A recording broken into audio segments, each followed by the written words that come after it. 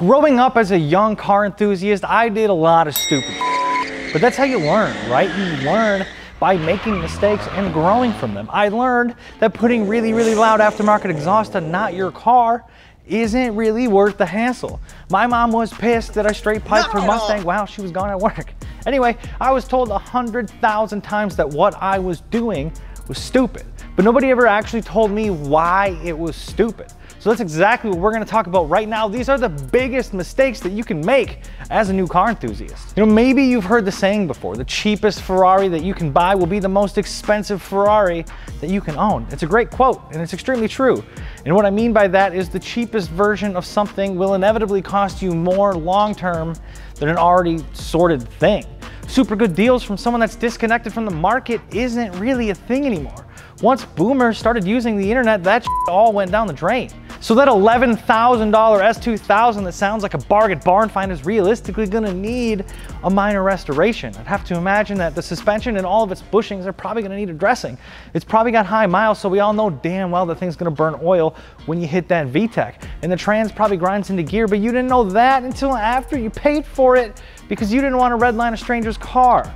A trans rebuild, coilovers, suspension bushings, timing chain tensioners, probably a clutch, and new piston rings later, and you're talking about a really hefty bill in just parts, let alone labor and the while you're in theirs. When you could have just bought kind of a sorted one in the first place with less miles and a detailed documentation for what will inevitably cost less money long term and probably then also be worth more at the end of the day.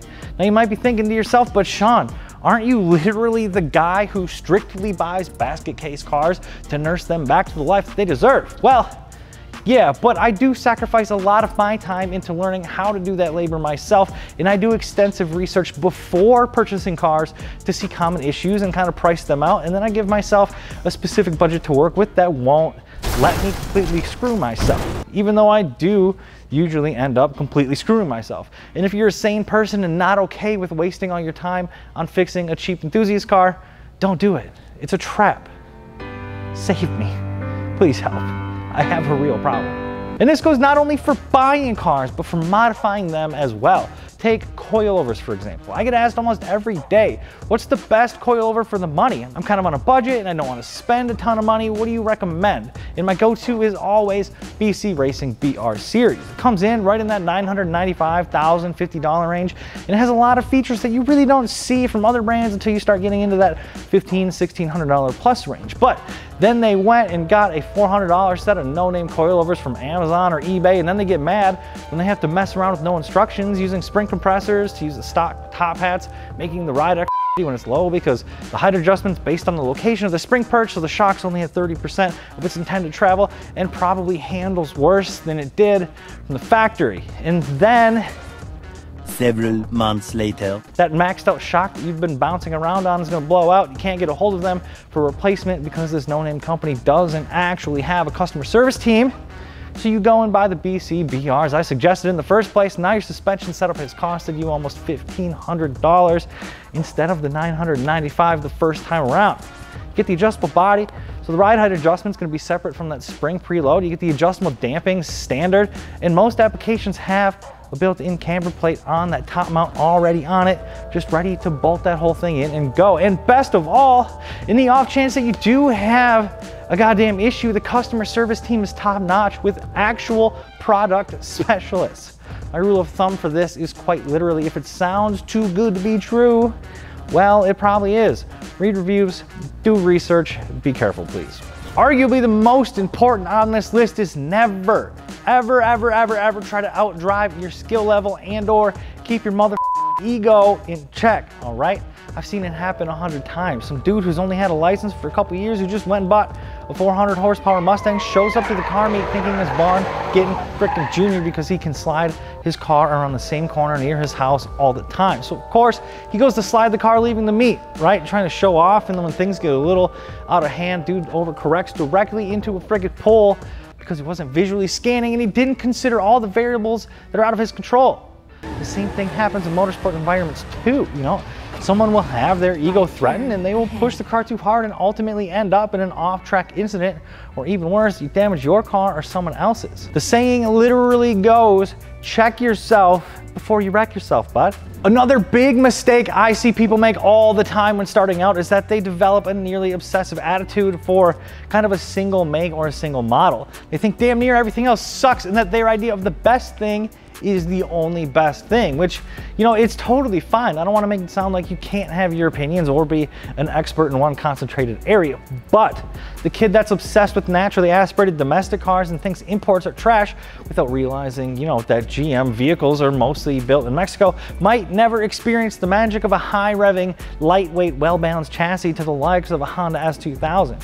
And you know, sometimes that script is flipped around too. Sometimes the Nissan Z guy thinks European sports sedans are complete and utter shit, and so he won't ever get to experience the gut-punching power of an AMG V8 simply based on stubbornness. There are so many cool, fun, and unique and quirky cars out there, most of which have a unique purpose. And denying the experience of certain things because you think only one does it the best is such a lame way to be an enthusiast, and it really puts a damper on your credibility at the end of the day. So I'm not saying you have to respect all builds, but once you open up your mind and you learn about what other cars have to offer, I promise that you will find yourself connecting with other car enthusiasts more easily. You know, maybe you'll even stumble across opportunities to drive some other really unique cars and find a fun car that checks all your boxes and then some that you didn't already know about. Trust me, you will thank me later.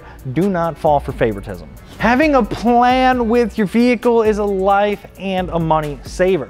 When I first got my license, my first legal car was a 97 Cavalier. I called her the neutral drop queen. Anyway, I proceeded to chop off the exhaust and buy random for it whenever I could. You know, cold air intakes, tail lights, headers, just little stupid that wasted my money essentially. You know, it didn't make the car quicker, it made my car inevitably harder to sell and really made the money I spent on it kind of a complete waste of funds.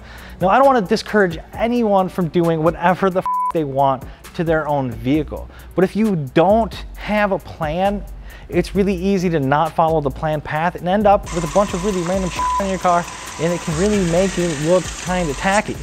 This goes double, especially for cars that, for a lack of better term, aren't worth modifying. Now, I totally get it. I can't keep my hands off anything either. I want to modify literally everything just for funsies, but trust me when I tell you, I learned the hard way sticking unnecessary money into something just for the lulz is keeping you from buying that dream car of yours. Because as a car enthusiast, the penny saved is a penny earned thing is extremely literal. Because that $90 eBay cold air intake on your CR-V could become $90 you put towards your S2000 fund. You know what I'm saying? Just be smart about it. Don't go balls to the walls without a real plan to follow. And finally, using the right tool for the job is absolutely critical to having a good experience with cars. Trying to work on your own car with the wrong tools will make you never want to work on your car ever again.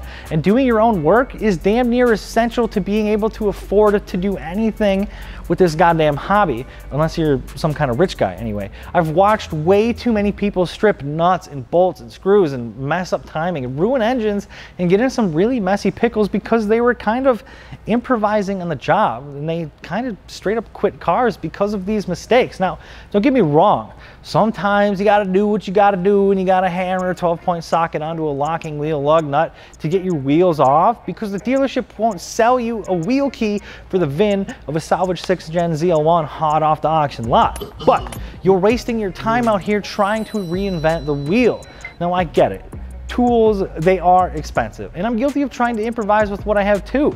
But it's quite literally a gamble, and 9 times out of 10 the house wins, and I've wasted hours of my time just to go back and buy whatever the hell tool that it was that I needed in the first place, plus some hardware, probably an EZO. But it's kind of a double-layered statement as well, because I also use the phrase when people ask me recommendations on wheels, tires, and suspension. You know, if you have a vehicle that sees a moderate amount of track days a year and really likes to push the car in a competitive setting, I would totally recommend a race-oriented tire like a Pilot Sport Cup 2. But if you're looking for a performance-oriented tire for a daily driver, something that does long trips, you know, it's kind of a commuter, a set of Sport Cup 2s aren't going to last you more than 8,000 to 12,000 miles. You probably won't ever get them hot enough to make them do what they do best, especially if you're on the street.